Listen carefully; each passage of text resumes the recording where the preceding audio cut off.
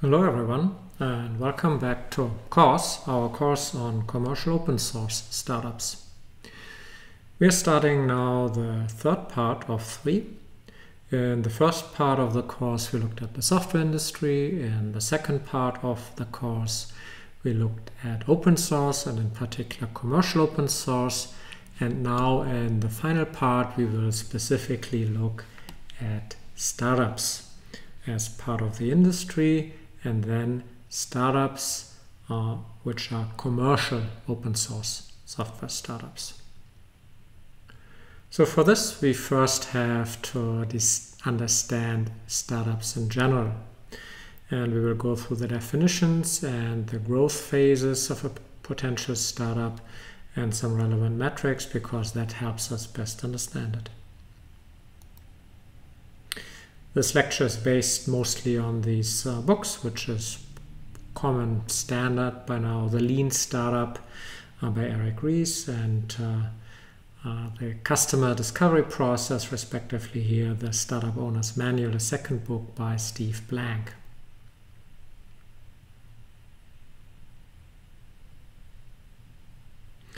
So perhaps the key takeaway from this whole lecture that you have is that a startup is not a small version of a large company. It's something entirely different. And that's because a startup, as a budding company, is not a company and does not yet know how to earn money. So a startup is an organization in search of a viable business model.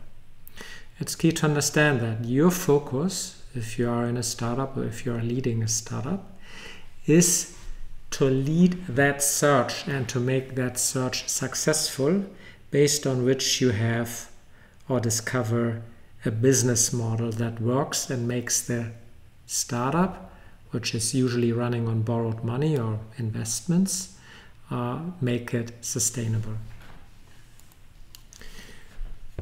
Startups need to utilize innovation because the established markets, established products are all taken and it's really hard to get in.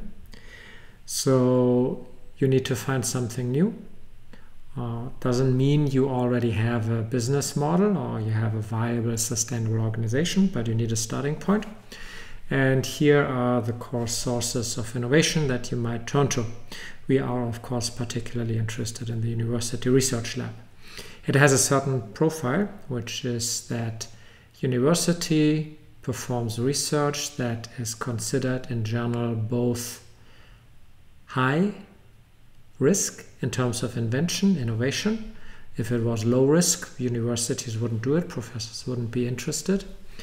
And also it probably has high customer market risk, because otherwise it's much more profitable or much more easily funded by industry.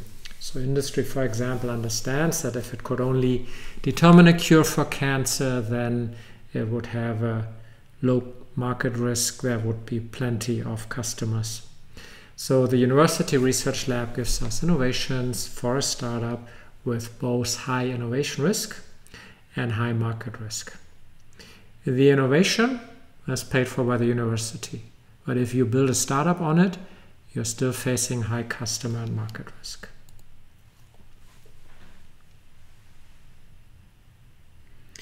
The high market risk means that your search process is also of higher risk and you need to do it well. So going back to this possible idea you might have that a startup is just a small version of a company that will make you fail. What will also make you fail is that if you believe that your great idea or that great university innovation is kind of self-explanatory, people will obviously understand what it is and why they should buy. So if you believe your great idea or that great innovation is obviously what customers want, you may be wrong. If you think there's no need for adaptation or iteration or learning, you'll end up wrong. And perhaps worst of all, if you think you can do this process by bringing in or by working with people from established firms who have not that search process in mind, you're probably also going to be wrong. The basic idea is that way too often the entrepreneur strongly believes in their idea, their vision, and believes what it is that customers need. And so everyone really just needs to execute their master plan. And that is the road to failure. What you need to do instead is establish and follow in the genes of that startup a structured process of what those aforementioned books call incremental and, in particular, validated learning, where this process leads to discovering your business model. You don't know it yet, and there's quite the gap. It's not just that your innovation or invention may be no good, it's just that even if the invention at its core is viable, you have no idea in the beginning, usually, how to actually bring it to market, how customers want to receive it, and how you can make money off it. In the words of Rees and Blank, what you're doing is going through a process of creating, testing, and evaluating hypotheses. I do believe they deliberately borrowed from science, though the hypothesis testing is usually not as narrowly defined as you might think when you hear it. So these are not controlled experiments. They are nevertheless experiments, field experiments, by which you test your ideas in the marketplace and have set up your organization and its search process in such a way that based on these tests and whether they succeed or fail, you readjust, you adjust, you steer based on the results of the test. You steer based on a continuous feedback loop in which you engage, that you create and that you drive. So you start with an idea. You have to start somewhere, but you should not make the assumption that this idea pans out. To learn what works and what doesn't, you have to engage with your customers and your markets. Many authors have put it in this form, into the saying there are no facts inside your building, meaning get out, talk to people, and that will start the feedback loop.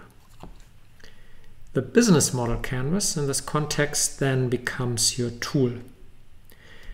Remember, if you're a large company, you already have a business model. You can plunk down, you can put down into these sections with a good understanding based on many years of business, what the key partners are, what the channels are.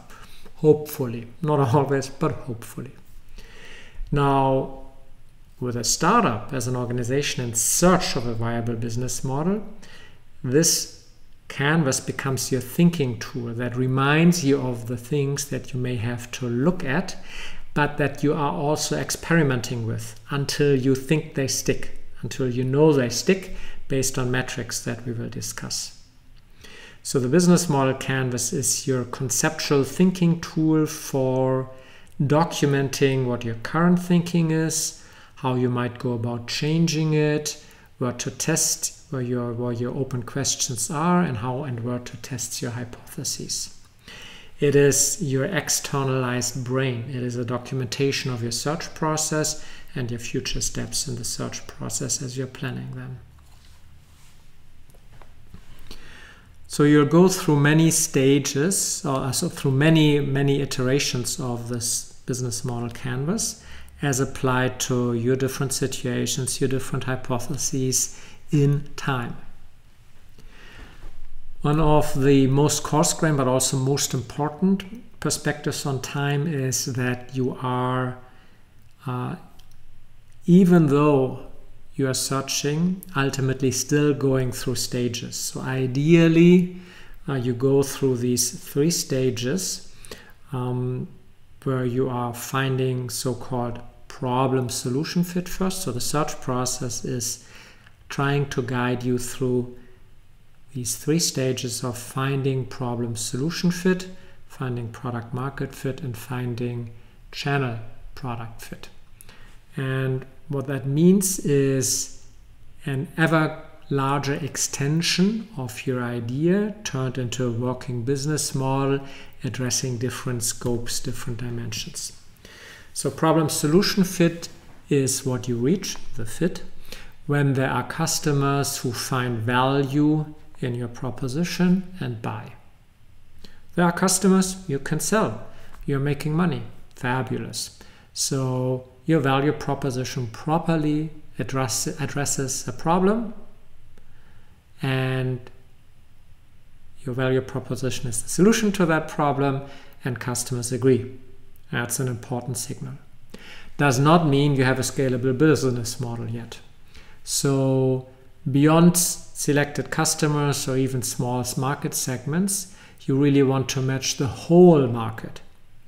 The difference here is that initially with problem-solution fit, your solution fits individual customers, but you don't know yet how really, from a product management perspective, you go beyond these individual select customers for who it fits to the actual market. What really is the core and the essence of your product that makes it fit a whole market, all the customers in that market. And then some bells and whistles, perhaps to address some customers, but fundamentally, does the core of the product, the essence of your product, propose a value that customers buy? Do you match the market? So if you have that, you have product market fit. And even with product market fit, you're not entirely there yet, because you can still and also build product channel fit. Different markets or different variants of your product with varying core propositions may need to reach customers in different ways. So you may have different channels by which you reach the customer. So you have a product channel fit which allows you to scale out your business. And that's when you have a successful startup, at least the type of Silicon Valley startup that many are angling for. So what you do in the search process, of course, is that on the one hand, you are generating ideas to go beyond where you currently are. So you are building the business model in your mind, which takes the form of effectively hypotheses, or which can take the form of hypotheses about how things would work better this way or that way.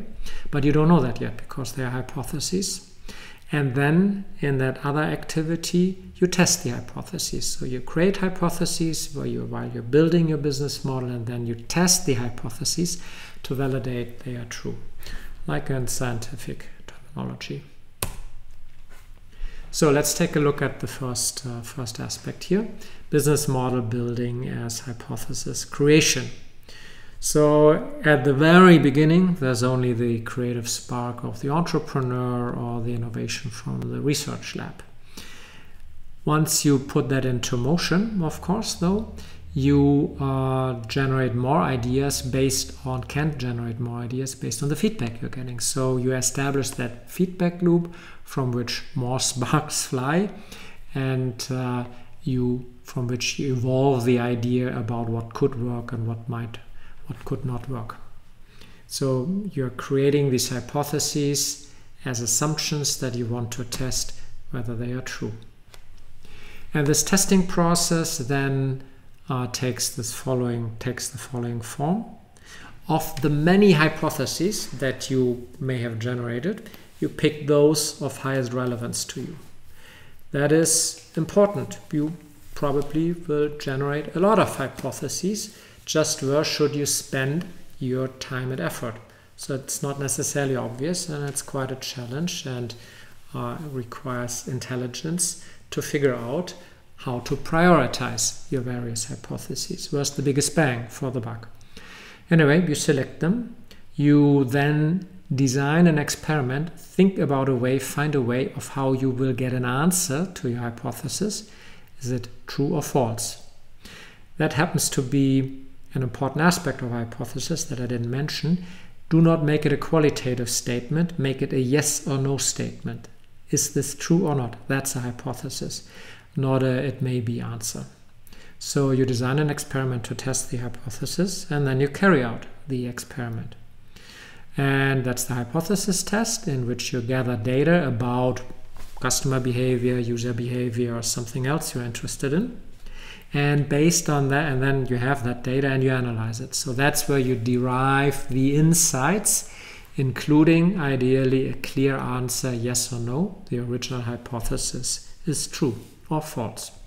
Most likely, or often, you will still get a qualified answer of the sorts, it's roughly true, but it might have been better if this or that was the case, which in turn lets you, in the next business model building step, revise hypotheses, evolve hypotheses to refine your business model. Effectively, this leads you through iterations on your business model as you move things forward and refine your business model. You can really think about it as one iteration in which you write down your hypotheses as a proposed business model using the business model canvas, and then you test those. And based on the tests, you devise a new business model, here iteration 2, and you use a separate canvas. And then you test that, and you learn, and then you create a third one, and so forth. So you have that sequence of business model canvases, and ultimately a whole branching tree from that original spark of potential business model canvases that show your history of exploring what your business model might be.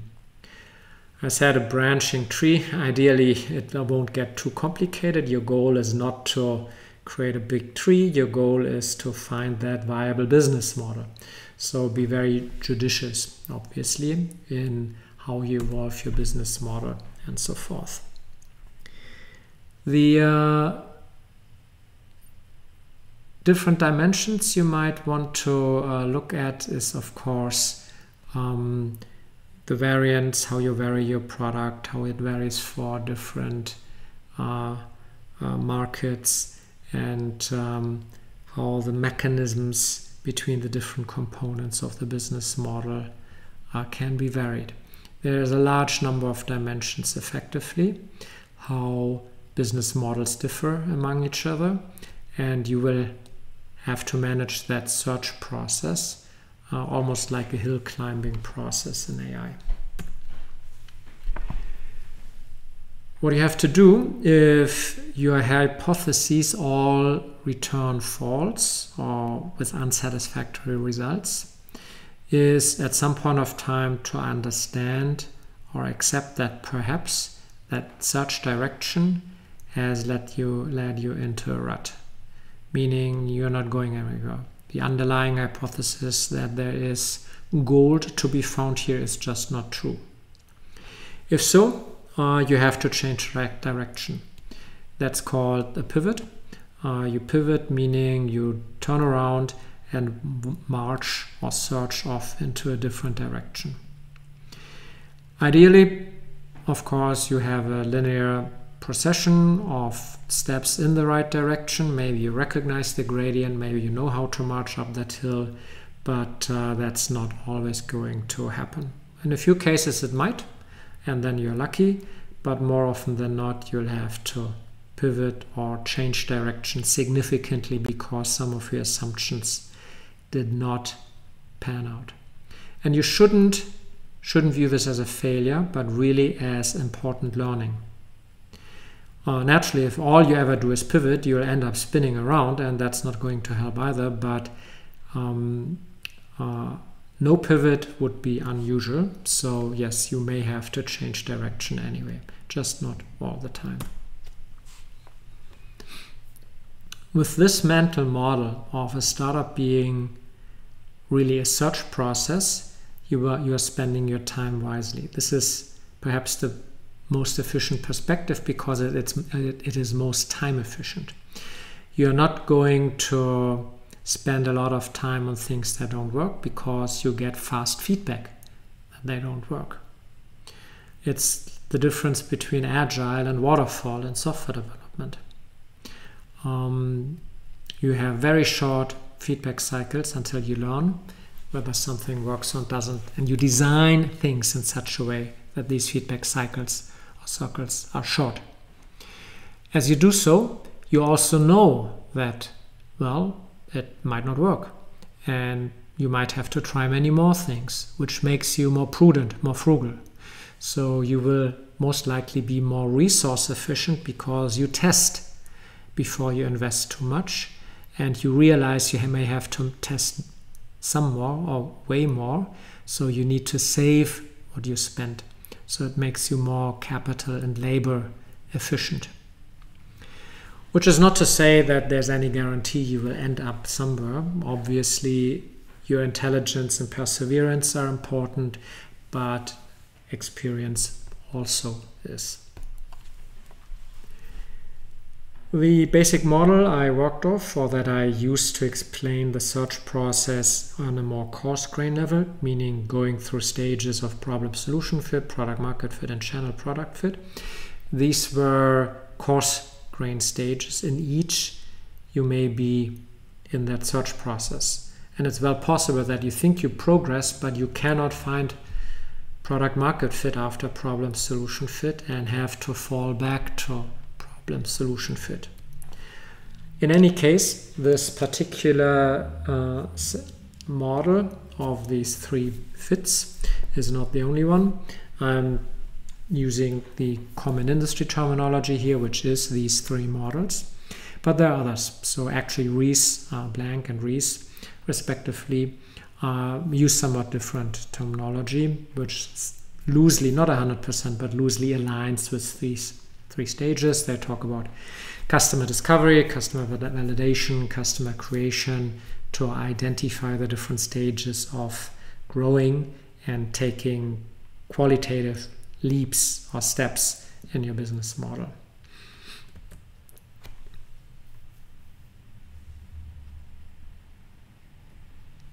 So let's take a look, a more detailed look at the first challenge, finding problem solution fit. I will rely on, or will use Blank's customer discovery here. So customer discovery is the search process that tests whether the business model fundamentally works. You have the idea, you're not sure about your customers yet, and your value proposition for them. The value proposition may have to change, or your focus on who's your customer might have to change. So there's a matching with at least two variables, the value proposition and the customer segment or the market segments. So do customers want it, or will they pay for it? And in the search process, it's really the very first step. That's where you start with your fundamental value proposition from the university research lab, or maybe your own creative spark. And that's an idea. Maybe you already put it into some tangible product, maybe you wrote some code, but what about the different market segments? What about the channels and how to get it to customers, how to build out those relationships to make more of customers? What's the revenue streams you can generate, and so forth. The business model canvas helps you focus on understanding that all of these aspects need to be considered, and many, if not all of them, will be relevant for a full-blown business model, so they have to be addressed over time.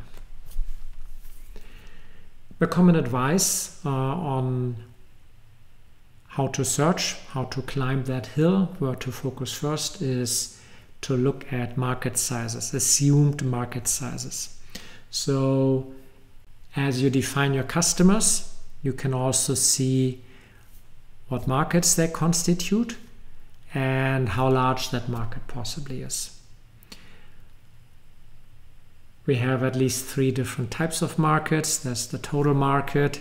You probably, that fits your product or your value proposition, but you will never really fully reach that for various reasons, because maybe you're not being allowed into that market, it's some other country with some weird requirements, what have you.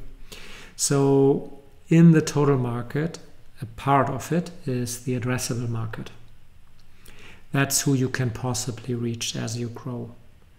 But in the beginning, you won't be able to address everyone there because, well, you are still growing. You don't even have the capacity. Maybe you don't have core functionality yet that the whole addressable market needs, what have you.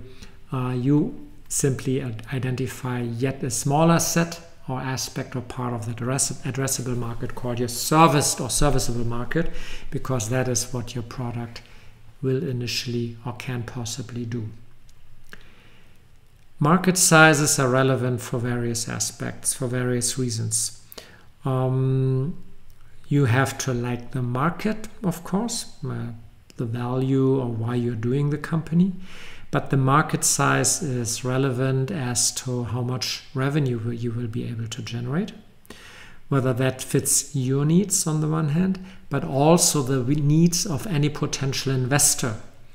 If your startup is of the type that it needs upfront investment and you can't or don't want to grow it using your own funds, or you can't grow it or don't want to grow it in a profitable way, then you need outside investment. And you will only get outside investment if the market size that you can reach is large enough.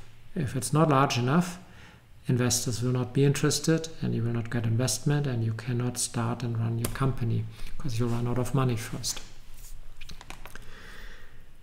There are different types of markets, so they determine what hypotheses you generate, how you generate them, and so forth. And I suspect many hope they can create that new market because the product is so groundbreaking. It's something never seen before. But sometimes you just take an existing market into a different context. You clone the market.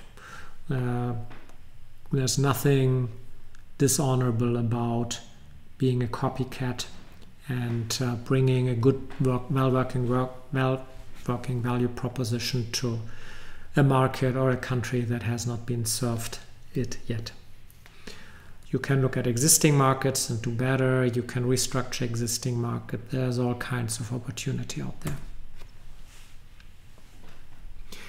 It does come with constraints or consequences though. Some things don't go together well, and so you really need to understand, is your product new? Well, then it's a new market and you need to deal with that. You can't really bring it into an existing market. And so cloning is perhaps the easiest, and if you want to get started as an entrepreneur, maybe that is how best to learn being an entrepreneur. Certainly if you consider being a serial entrepreneur. Here's some classification by example. I would argue that some of the most successful companies really just walked into existing markets by cloning a business idea. So all the database companies are like that.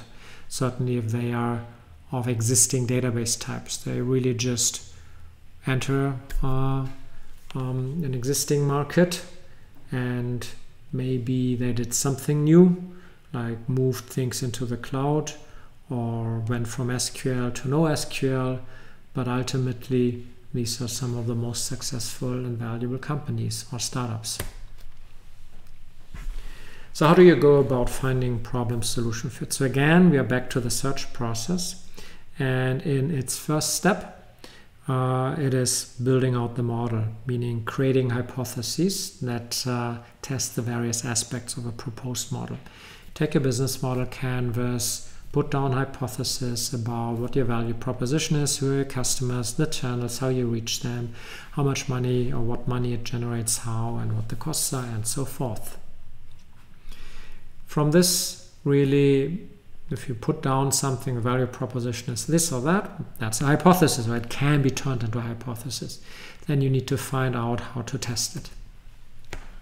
So channels, for example, digital, physical, and so forth, and the products we have also well known. Our focus here again, of course, is software, digital product with digital channels mostly. Here's some example hypotheses associated with the different categories of the business model canvas. On the one hand, you can be initially descriptive, so you describe the market segments you're in when you're working on market or customer segments, what they want, etc. And then you turn that into a hypothesis by saying our market is this or that. Whether that's a good hypothesis is an open question, but you do that so that now you have something with a possible yes or no answer that you can test, and that's what you'll do. In open source, you have some simple ways of getting answers to hypotheses, because as people use your software, the open source software, in a natural way you just get 100,000, so well, depending on how many users you have, you get experiments for free. You can see what people by themselves do it. It has the disadvantage that you can't quite manage them, although of course through community management you might lead them somewhere, but at least they're doing it by themselves and you have no costs or low costs, costs only based on the community management you need to provide mostly. So they're just doing it, and so you can learn in product management for hypotheses and hypothesis tests what the community wants. So you listen to them, you talk to them. You can run simple surveys if you've established places for them to come, like your website or your forums or your Forge. And you engage with your community, and your open source community is a great source of hypotheses and hypothesis tests with very little cost to you. Even with an open source community, you still should run your own experiments. So naturally occurring experiments by an open source community do not free you of the need to create your own more or less controlled experiments. So these can be very simple. You don't need to write code. You can just create some advertisements which link to something, where there's a website which says, we will provide you with this feature or this app. Do you need that? Is that a good idea? If so, register your email address here and we will inform you once it's ready. That's about as low-key and simple as it gets. And the activation of the visitor is, do they care enough about providing their email address? That means they must be interested, there must be a market need.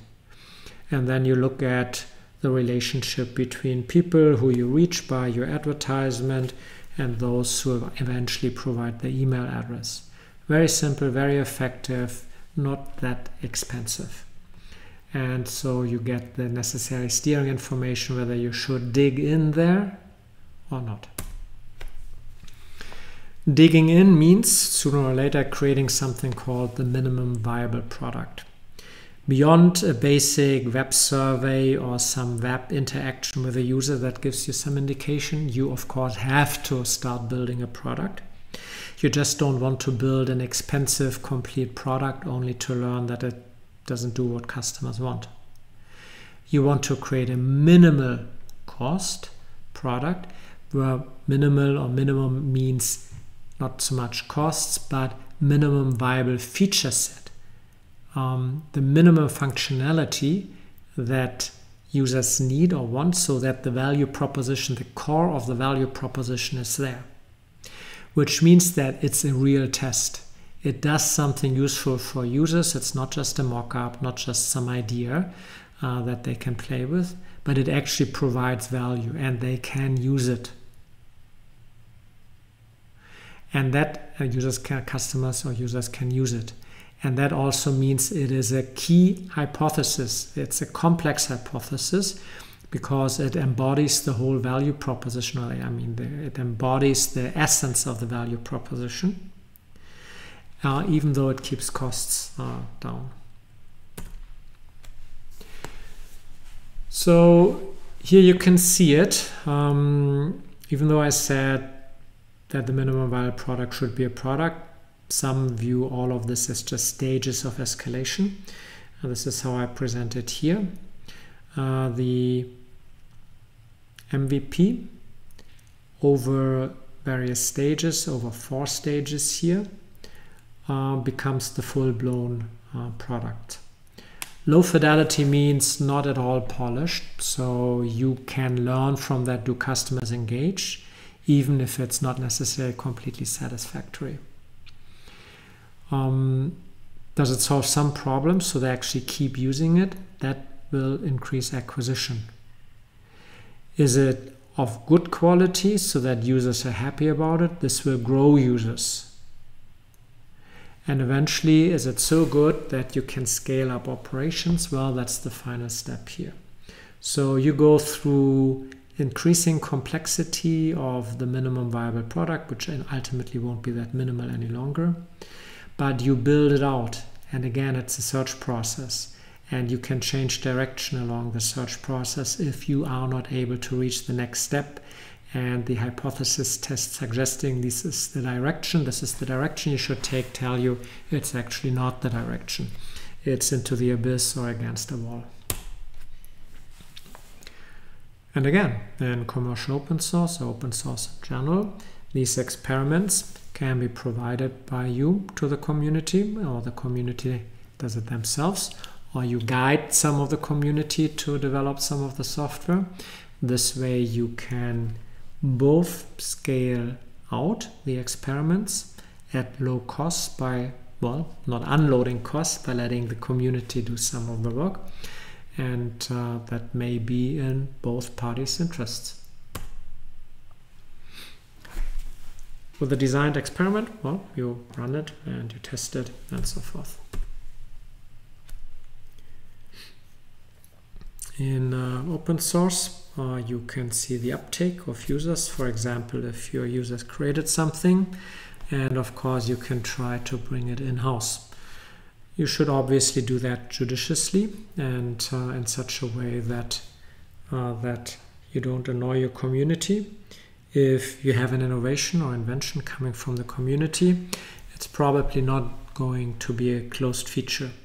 You'll have to keep it in the open part. But additional functionality, complementary functionality usually comes with it that you can keep closed, can have that as the closed complement that makes users become customers and pay.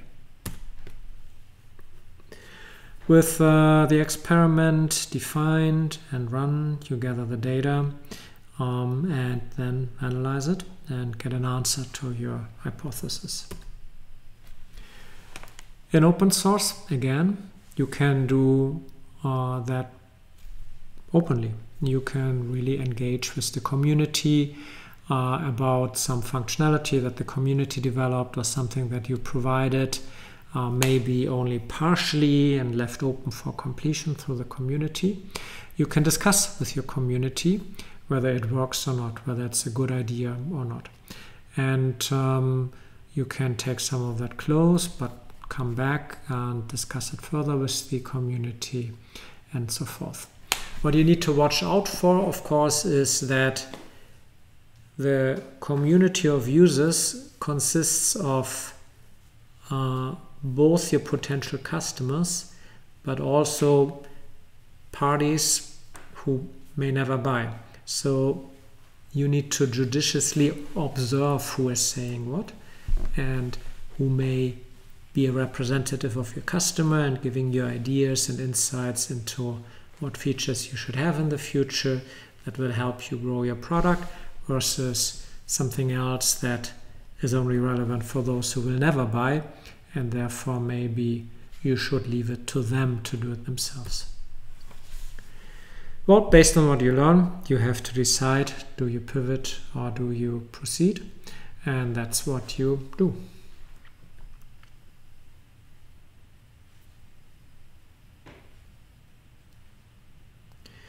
So the second stage, of course, once you have product market fit, meaning your value proposition reaches some customers, but is not entirely fulfilling full market fits, is, well, you need to look at, you need to find out how to really define that value proposition that is being sold, but how to refine it and determine how how to define it in such a way that it really nicely subtly matches a whole market segment. So not just individual customers with a lot of sales effort, but really a whole segment with a natural match between the value proposition and what the customers in the market segment need. So again, you're in a search process where you're really now validating the whole market segment. In product market fit, you identify customers and have an idea about the value proposition, but again, you want to address a whole market now. So how do you test for this is it, for not just select customers by chance, but can we grow this to the whole market? Is it scalable? And ultimately, should we invest more heavily to actually scale it? That's the underlying question, because every entrepreneur wants to scale, but nothing is worse than premature scaling because it's throwing out money, means throwing out money.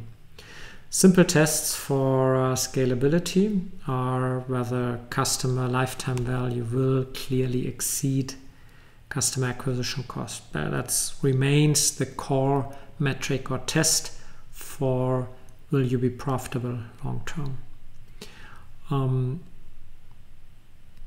Also, and that's key of not being in problem solution fit any longer, but being in product market fit, is the customer acquisition process predictable? And has your sales funnel in a positive way calmed down and is flowing steadily?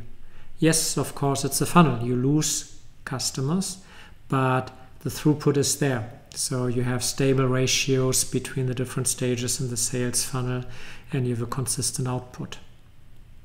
So there's predictability there. That would be a test to see whether you reached product market fit. And here again, like in the problem solution fit stage, you have to go through the full cycle of generating hypotheses. You pull out the business model canvas again, or better yet, you have it available all the time anyway. So using the business model canvas as a thinking tool, you generate more hypotheses. You focus on which segments of your overall market are perhaps most promising. You focus less on, in addition to what you focused on before in problem solution fit, you also focus on too many secondary aspects, like what are the channels and relationships that we need to build, or the channels we need to sell through.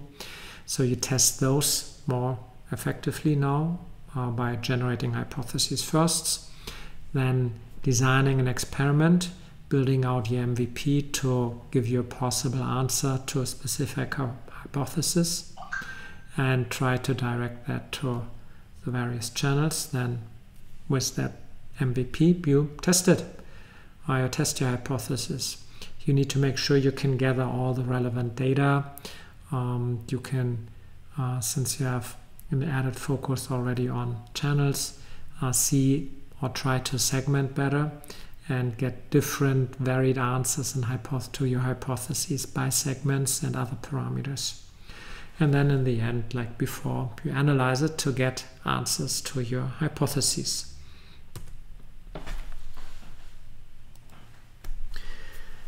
An important aspect is demand creation in general, but in open source you can use the various marketing strategies available for open source in general, and then, even though it's better with community open source, also for commercial open source. So use social media, use your community, have your practitioners, have your users, and empower them to give conference talks and so forth. And again, like in problem solution fit and product market fit, you have to take a hard look at the results of your hypothesis tests.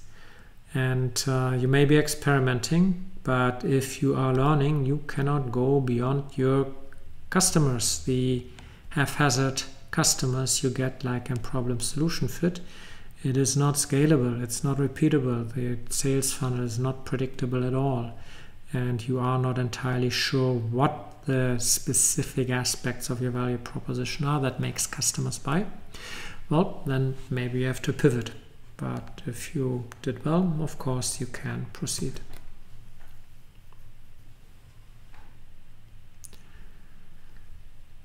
Proceeding then means moving on to the last stage of product channel fit. That's when your product really fits the channel. So your product is customizable or exists in variants or can be presented in different variants where the features available to customers ultimately are matching the channel by which you reach the customer, and that will give you that desired growth, possibly even hyper growth, and later consistent throughput.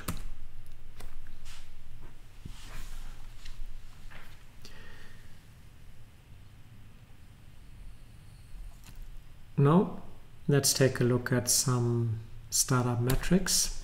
The basic metrics are the same like in every business, because you want to be a business. I said you're a startup as you're in a search process, that's correct, but you're still always nevertheless angling for ultimately how are you developing towards the metrics that classic model businesses are also measured by. So for you, even as a startup, customer lifetime value is relevant, customer lifetime costs are relevant, of which the customer acquisition costs are the most important part. Usually they are the biggest part, but anyway, your key, of course, is again that you want lifetime value to be much bigger than customer acquisition.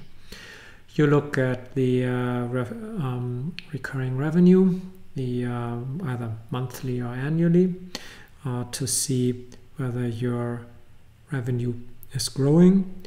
You may want to distinguish this into